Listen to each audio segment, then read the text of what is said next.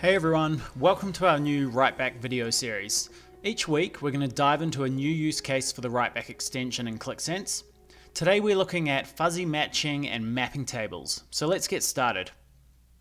In Qlik, we often try to associate data from two systems using a common field, but what if no link exists? Here's an example.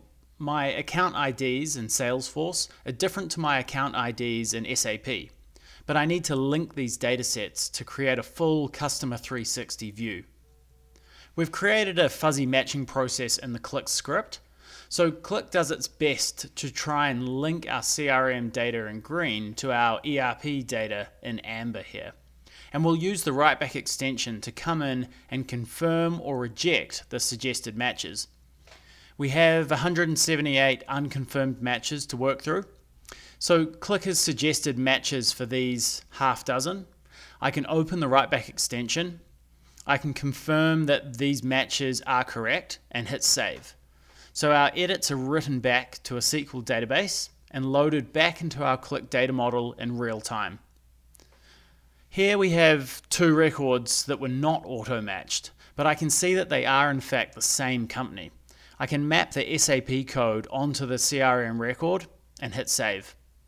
So we're effectively constructing a mapping table in the background to bridge our two data sources.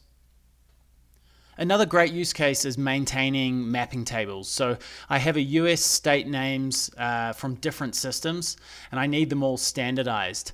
Our Qlik app tells us that there's 6 unmapped values. So we can select one of the source values that needs to be mapped.